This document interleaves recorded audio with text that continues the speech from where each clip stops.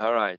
So I'd like to thank you all because you had a choice between having a lunch with friends and hearing someone with a strong French accent talking about design and verification. So thanks a lot for being here, being patient. And I will talk about these jobs, how it position into the industry. If it is a good job, I understand most of you are students and perhaps thinking about what to do next, what to do for a living. One important for a job for me is that it is a fun job and probably considering money also. So we will see what we do every day in doing verification, and I have prepared another live demo for the end of this talk. Let's see if it happens better or not. So if you have any question, please raise your hand. We can see if we can take them live. Anyway, we'll have some space at the end for questions. So just to start with money. So this comes from IC Resource, which I understand is a sponsor also from your organization. And we can see the salary that is offered to graduate when they join an industry, a company. And you can see that after 6 years of experience, verification engineer have a bit more money here because the job is probably a bit more complex. Good news is also a bit more interesting. I will present myself. So I really have a passion for electronics. So it cops really, really well with your organization. If I were a student, I would love to join this organization. Let me show you first some projects that I do at home. That's not my work. That's really fun that I have at home. On the left side, you see a second version of the robot. The first version don't go well. So this is a second version where I took part in the electronic you might see here with a team looking for mechanics. So this robot joined a competition 15 years ago, European competition, and we reached the 8th finalist with this robot. The second picture is a simple PCB. I have put plenty of them in my home, and it controls all the lights, all the curtains in my home. I put a CAN bus in my home, so we can connect switches and lights, and it's all remote controlled also from internet. The picture on the right, and I can prove it's a real device here, I have it here. The device that I've made for a person that I met randomly on internet, who unfortunately is extremely disabled because he suffers ALS. It's a disease that breaks all the connection between brains and muscles, so he can't move at all. The only thing he does is just contract some muscles, and when he does that, it just moves a bit the skin. And this device is here with some sensors to check the movement of the skin. And when he has an emergency, he can contract his skin for 3 times with a defined patterns, and it rings a bell to inform his wife that he needs something. He has that device working and alive for 2 years now, I guess. And this device saves his life already twice. So he sent me a message already twice saying that something happened with his medical assistance, and this device allows him to still be alive. So that's home fun. At work, that's a product that I have delivered in my previous company. On the left is one of the first processor I work on while I was working in ARM. It's an iPhone 4S, very successful phone. I learned a lot during that project. We made some other project also for smart cards with some security involved. And also on the first Raspberry Pi, the Model 1, the processor that is inside here is something that we have made at the very beginning of my career. So in terms of job, that's the kind of product you can deliver. And believe me, when you are able to buy a device where you know you have worked on for real, it's really motivating and a pleasant experience. Regarding the market, and electronic market and industry, what we have 14 years ago is this BBC Micro has been sold perhaps once in every 100 household. Having a computer at home was exceptional. At the beginning of the century, let's say everyone has one Windows computer. I put a picture of Windows 95 here. You can find a computer in all houses. And today, inside a phone, you have 10 different processors in one phone. Because obviously there is a main processor in your phone, but there are several others, like in the Bluetooth controller, like in the touchscreen, like in some USB connections. So you have literally dozens of processors in a single phone today. And you have a lot of processors also in your house. So this is really a market that is really growing. And you might ask, is this market continue to grow? So let's see my opinion here. If you worked a long time ago on vacuum tube technology, on cathodic ray TVs, you know, the big TVs that are that fat, they doesn't exist anymore at all. But if you were an engineer in this industry, you have to do something else in your life because being very good at calculating these devices is not useful anymore. If we look at the digital world as of today, virtually today, everything has a processor inside. Music player, camera, earbuds, and even doorbells, coffee machine, if you can program them, there is a microprocessor in it. USB cable. Inside the USB cable, there is a little chip that connects and controls the protocol. So you have even processor inside a cable. And so I think this technology might change one day, but very far. We are still at the beginning of the curve, according to me. But anyway, the skills you are learning at school and the skills to be an engineer will still be the same, even if the technology moves a bit. Let me share you why. The best skill set for an engineer is this one. Having the ability to solve problems that never existed before. For me, that's the skill you must learn during your studies and that you must learn the rest of your career. You will be faced with problems that does not exist yet, and you have to solve them. Nobody has solved them before. That's your job. That's why you are an engineer. And you need some tools, some knowledge to be able to make these solutions. I'll name a few, especially in the electronic design. Obviously, one of the major things you need to do is programming a computer. I am a lazy person, so I prefer when the computer works and not me. So my job is to program the computer so it can do a lot of things while I am thinking about something else. I love automation, so I use a lot of Python, C, C++ to make program and script to automate my work, so my work becomes more simpler. Obviously, computer science, how to use a Linux computer, how to use Git, versioning control is something very important. You need to be aware a bit of electronic, logic, digital design with some part of the processor, how we construct an IC, integrated circuits. That's the thing you are being taught at school.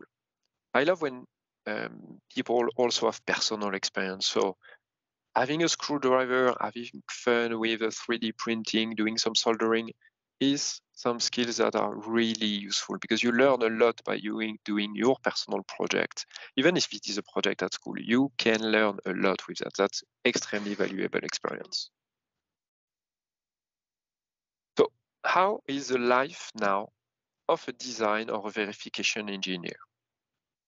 Let's have a look on what is the job? Why are we working? What are we trying to produce?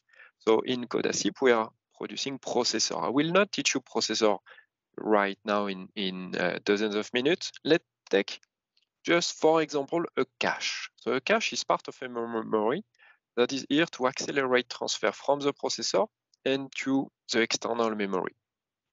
This is from Wikipedia, a description of a pseudo-associative cache, and you can see some cache structure.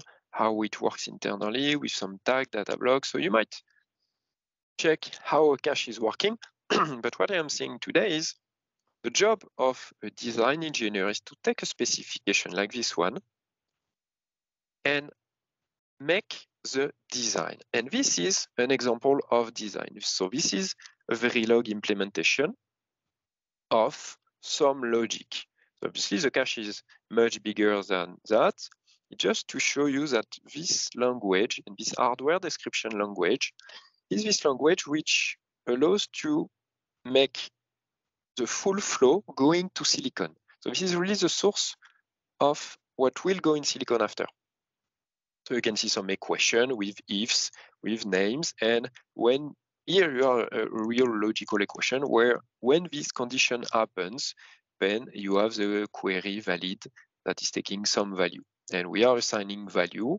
There is a clock, and each clock cycle, you get some calculation, the next value, and you follow up with the rest of the design process. What are the constraints to make a design good, to make a good product? Of course, being a verification engineer, the first constraint for me is it must work. We are talking about quality. It must match the specification. That's the work of the verification engineer.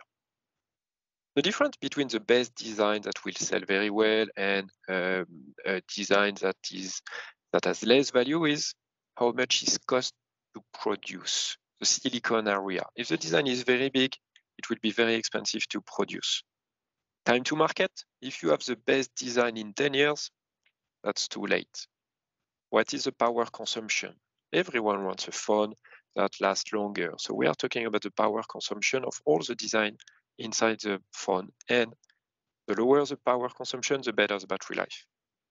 We can talk about speed in gigahertz and the performance. Faster phone is more interesting than a slower phone. So these are all the constraints that the design engineer must fit to have a very good product.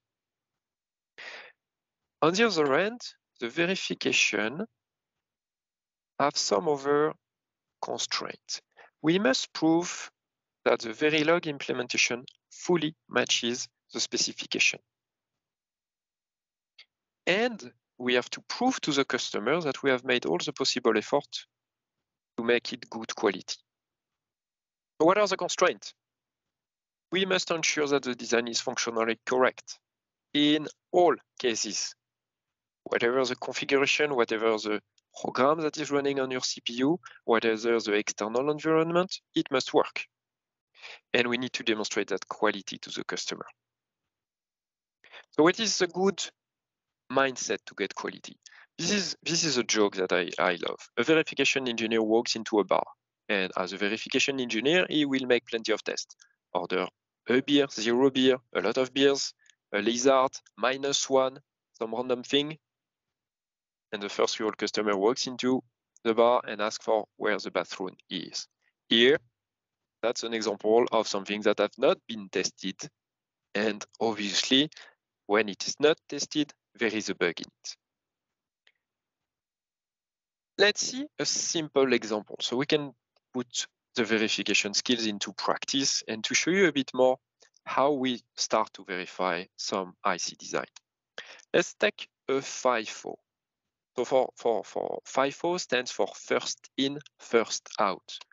So this is a very old example of a FIFO. A drive-in in McDonald's, you enter the queue, and the first to enter the queue exits the first. First in, first out. In IC, this is how it looks like. There is a clock, you put some data in, so you start to queue, right to FIFO, and you have some signals to say that the FIFO is full, is half full, or is empty, and you have the data out.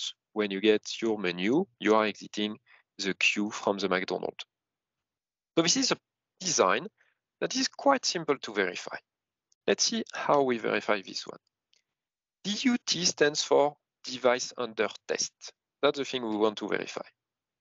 To verify it, we put some things around. That's called the test bench. We have something that will push something inside the FIFO. we have some things that will get the data out of the FIFO. We will monitor what's enter, we will monitor what's exit on this interface, and we have a scoreboard that compares that everything that has been pushed in will get out and in the same order. We have test cases, so this dictates an architecture, what is sent, which cars, which menu, and we make sure that it works.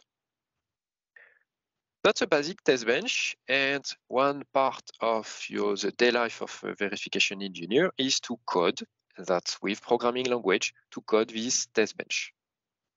When this test bench is running and someone finds a bug, you see this screen. This screen is a waveform of what happens in all these signals. And you have, with the time, you have the different values that these signals are taking during the simulation. The goal with this screen in front of you, with the code of the test bench, with the code of the design, find where the bug is and fix it. That's the job of a verification engineer. From this simple example, let's see a real, more complex example. So the FIFO is a very simple example. Let's see how a CPU might work. This CPU is an example of a 6-stage pipeline, and on each pipeline stage, you see a lot of boxes. I will not go into the detail, but you can see just from that diagram that it's a bit more complex. And we are just talking about the CPU and the internal of a CPU.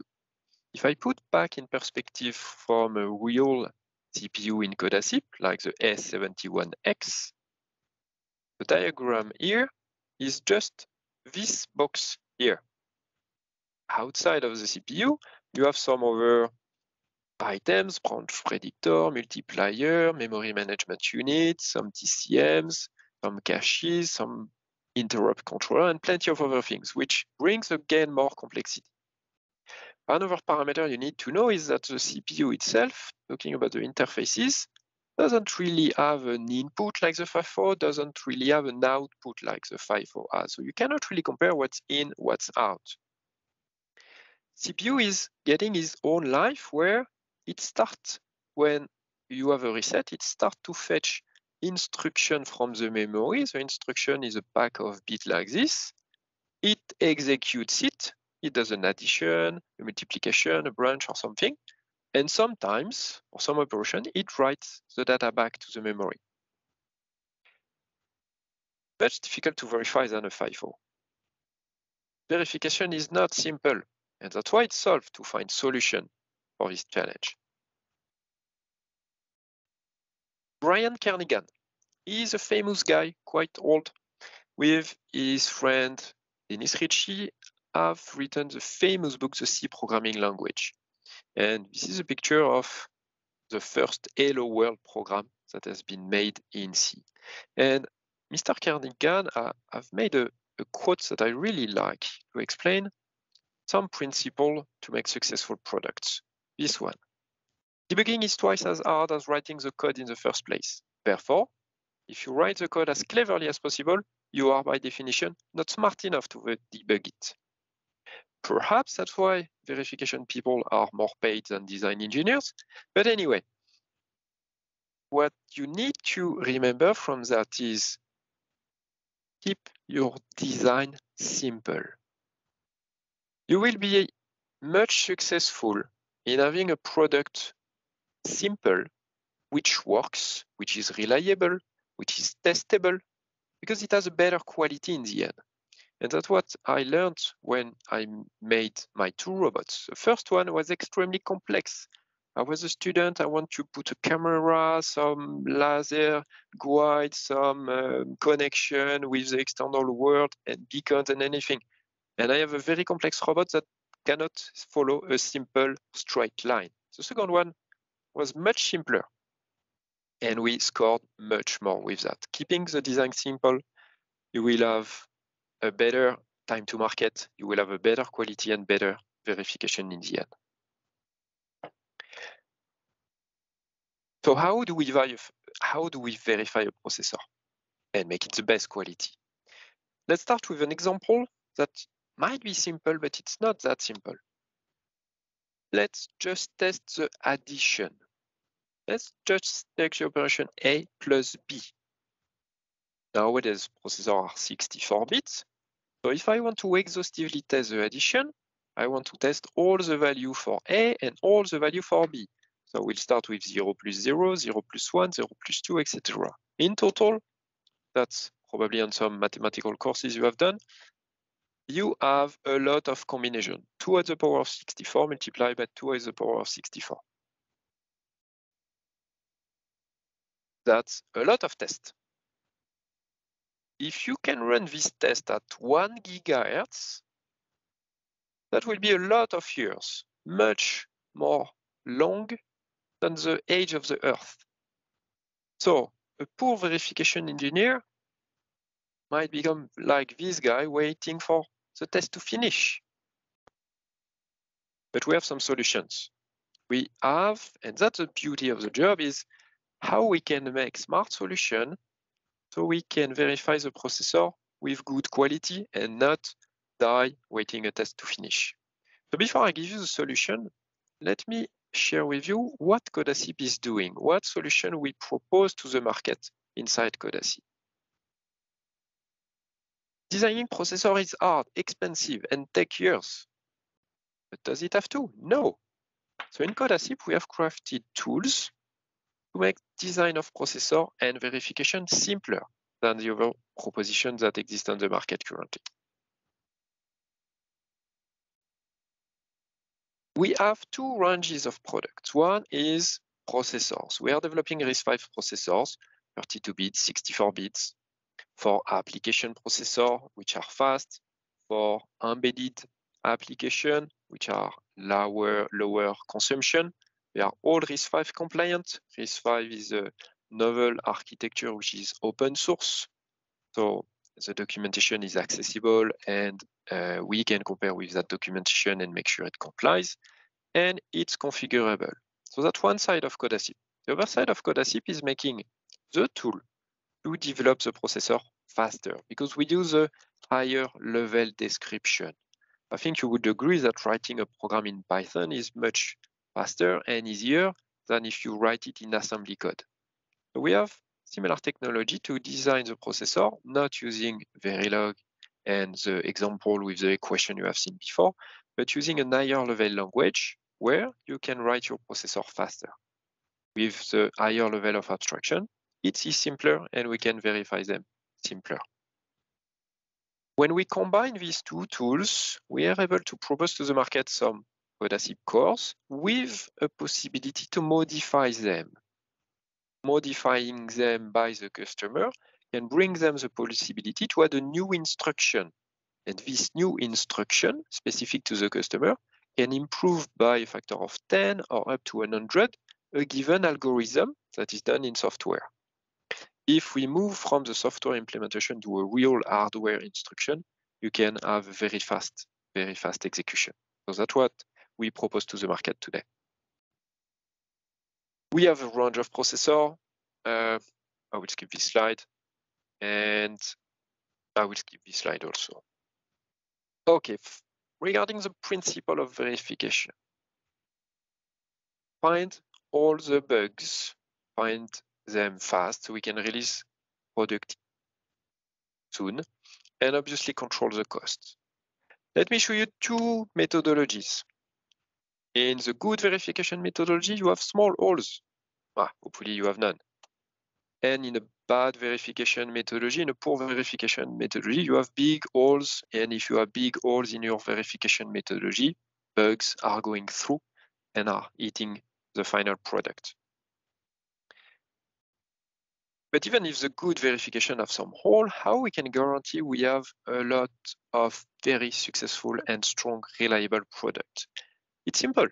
Just put all these slices together to make sure that if some slice have some hole, any bug that the designer have put in its code, they are going through the slices, and in the end, in the final deliverable, one of the slice one of the slices will catch the bug and we will fix it. Of course, like real life, it's Friday afternoon, and you put some bigger holes here. So the goal of this methodology, not only to find the bug before the product gets into delivery, but all these methodologies we use in verification are improving each other. Because if we find, for example, in this case, this bug managed to go through and we find it when running some OS on FPGA. If we find this bug at this slice, it means that the previous slice have an hole inside them. So our job is to make sure we identify this hole and fix them. So we can remove that hole here, remove that hole here, remove that hole here. So on top of improving the quality of the deliverable, we are improving our verification methodology overall. But there is one more skill you need to have. Being a white hat hacker, trying to break the design. Trying to break the design and not ensure that it works. That's a reverse methodology. Make sure you can break it. Let's take a real example here. And I think I will do the live demo. So let's say we want to verify a device like a chain. So you are pulling it, checking it, etc. And what you are looking for is a weak link where the bug might be. So I have printed yesterday some device like this one. Let's say it's a chain, and the specification says that the blue part and the yellow part cannot be pulled apart. They are tied together. So if I pull it, if I shake it, if I squeeze it, twist it, or whatever, I can say that, okay, these parts are tied together and I cannot separate them. And you can do it a lot. And if you do this way, you will never find a bug. If you look a bit more in the design, you will conclude that obviously there is an obvious way to separate them, but you need to make a good pass. So as a verification engineer, you can be proud to have found a bug, and you give that design to the designer in order to make a fix. So let's do the live demo. The designer is working hard and is bringing that fix. Let me apply the fix to his design. So I brought some glue, that real patch. So that real glue, try to not stick my finger on it. Some glue, and I am fixing the design this way. And you can say, just looking at this right now, you can say, okay, probably the design is fixed. I'll wait a couple of more seconds, because the designer have analyzed the bug. He discovered that the blue part goes away from that side, and now it's fixed. Okay. A poor verification engineer will conclude, okay, it's not breaking, you cannot separate them. All right, and you can pull it, shake it, twist it. It's even more difficult to find the bug now. And if you are a better verification engineer, you can just make some tests and discover that, hey, there is still a bug in this design. So you go back to the verification engineer and say, okay, find a better way to fix it. That's where you need some good teamwork. Make sure that you work together in a way that, okay, when you do a patch like this, even if you think it will work, make sure your design is sufficiently simple so that there is no convoluted pattern here and there is no way for the bug to exist. If you manage to design in a way that there is no bug, you have a very strong design in the end. So I'm glad that this demo worked. In terms of team, we are a European company. These are all the headquarters and design center we have currently in the company. The biggest one is in Czech Republic. Czech Republic currently employs a bit more than 100%. I am in France here. It's a very nice place. We are 10 people. We have a design center in Spain, in UK, 2 design centers in UK, near Cambridge and in Bristol, in Germany. Recently, since less than 3 months, we have a design center growing in Greece, and some offices for sales and support in US and in Asia. Let me show you one team, the French team. So this is us. You might say that we are not 10 people yet, because this picture was taken last winter. You can see it's winter because some people have long leaves. It's winter here on the Côte d'Azur, but still the sky is blue. Thanks for listening. I hope you enjoy this presentation. If you do, I will be very glad if you can take this link on LinkedIn and make sure you follow Codasip. That will be your way to say to me that the presentation was interesting. And there's a pool right now in LinkedIn to vote for the best design center. So feel free to take part in it and vote for your best design center. Thank you very much.